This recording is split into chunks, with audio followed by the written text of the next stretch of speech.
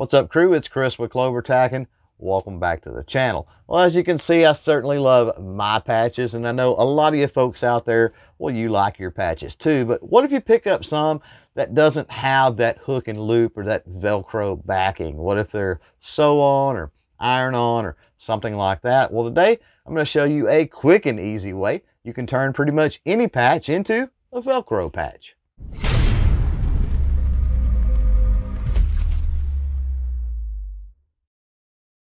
Before we jump into it today, a quick welcome to those that may be new to the channel. Here on CloverTac, we talk about all things firearm related, yes, sometimes even patches. So if you're into that sort of thing, jump down and smash that subscribe button while you're there. If you want to keep up to date on all the new content here on the channel, go ahead and click that notification bell as well. All right, here we are on the bench. Going to get started showing you guys how to make pretty much any patch a Velcro patch. Now you'll notice that I'm wearing gloves here. There's a reason for that. Going to be messing with some adhesives, and just helps keep that stuff off of your hands. Obviously you're going to need some patches. You can have obviously, you know, they're not going to have Velcro on the back. That's the whole point of this, right? So they can be iron on, they could be potentially a sew on patch, but yeah, going to need that. As far as hardware, whatever, you're going to need a pair of pretty decent scissors and some popsicle sticks, or some type of little stick. You're going to need something to, maybe even a toothpick, but something to spread the adhesive around. Now, I found that this adhesive, if I can speak today, works best. This is Aleene's Super Fabric Adhesive. And on this, on the little sticks I use, also on the 4-inch Velcro, the hook and loop, they call it. Velcro is a brand name. I'll leave some links down below to where I got this stuff off of Amazon. You don't have to shop those links. They are affiliate links. If you do shop them, then it does benefit the channel. But look this stuff up somewhere else. You might can find it at a cheaper price even than Amazon. And good Lord, don't want you to shop those links and spend more money. But yeah, the 4-inch, this is 4-inch, and you get 3 yards of this. And it is both sides, the hook and the loop. For these patches, we're only going to use the hook side. Just to show you what that looks like, so you know you've got the hook and the loop side. You've got what is the rough or the coarse, and then the softer material for the hook and loop. It's this rough that you use for the patches, and this is how they come in that box. You got 2 rolls, and not going to need the softer one. Throw that to the side for a rainy day, I suppose. Now, I did forget to mention here, but 2 more things that are going to be important too. I'm working on, you'll notice here, a piece of wood, a nice hard surface with using this adhesive here. It's just easier to clean up and clean off of this if I get it on here, as opposed to using some type of a cloth or a fabric. Now, if you've got a silicone mat or something like that, maybe even one of those plastic style cutting boards, probably work just as well.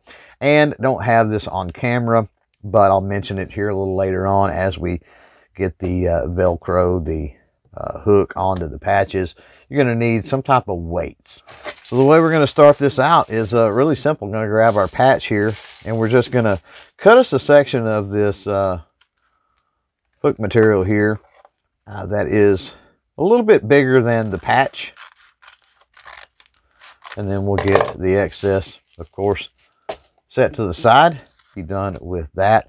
Going to also get the other patches completely out of the way here, because I do not want to get any adhesive on any of the patches that I'm not working with. Scissors can go to the side. We don't need them right now. And pay close attention when we get to doing this, that again, you've got a smoother side on this, and then you've got a rougher side. That rougher side is what sticks to your surfaces. So it's the smoother side that you're going to want to put on the back side of the patch, like so. Once we get the adhesive on, just want to remember that. So yeah, take your adhesive, and with this, Good idea to keep it rolled up. If I can keep it from getting into my gloves there. What we're going to do is we're just going to start putting adhesive on, like so, this patch. And typically I outline it. I go around the outside edge here.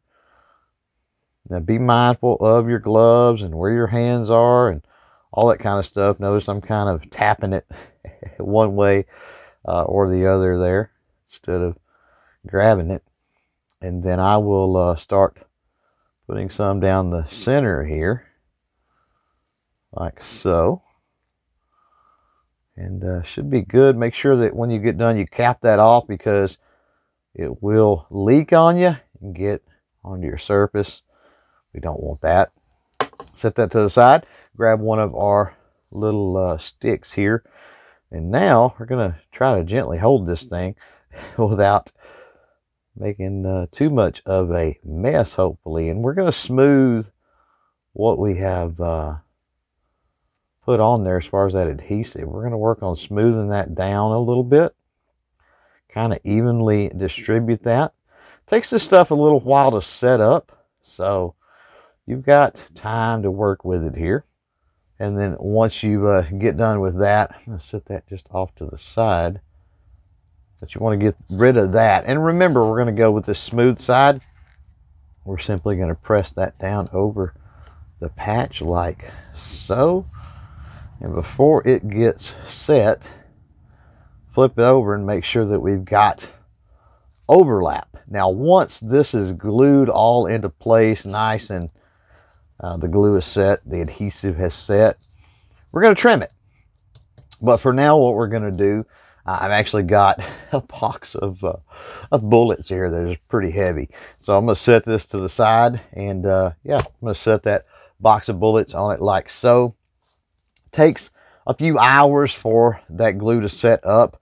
I would leave it overnight probably, or something like that. With, again, this is pretty hefty, with plenty of pressure on it. While that one is off to the side here, going to grab another patch and we'll just go again.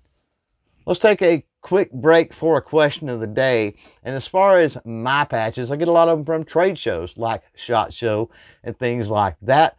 Also purchase them from places like owlandanchor.com or maybe gear websites. And I'm just curious where you guys out there get your patches from. Go ahead, jump down in the comments below and let me know. All right, it's been a few hours now. I think it's been long enough that we can grab one of these. Yeah, it's not moving on us. And now the task is going to be just take our scissors, and I cut at an angle. Okay, so I'm going to get at an angle and just trim where the hook material doesn't stick out past the actual patch. That could be a bit of an eyesore, right? If we have it that way. So I want to make sure that it looks good. It's the whole point of doing this. We don't want patches that look bad, of course. And there we go. And actually, this is it's only been drying a few hours. And so once I get these trimmed, probably going to set them to the side, put the weight back on them, and let them set just a little bit longer. But there is the Velcro, the hook material on the back of that patch. Once that sets up, it'll be on there really, really strong. This particular fabric adhesive, again, from Aleene's. I'll link to that down in the description below. I find works really well if you get pressure on it and you let it set up long enough to cure or whatever. And then the 4-inch Velcro, which makes things a whole lot easier. Excuse me, not 4-inch Velcro, 4-inch hook and loop material, right? I'll link to that down below as well. So there you go, crew, what I consider a quick and easy way to turn any patch into a Velcro patch. Remember, if you want to continue the conversation, you can always do that down in the comments below. Thanks for hanging out. Thanks for watching. And until next time, don't forget to chain fire freedom.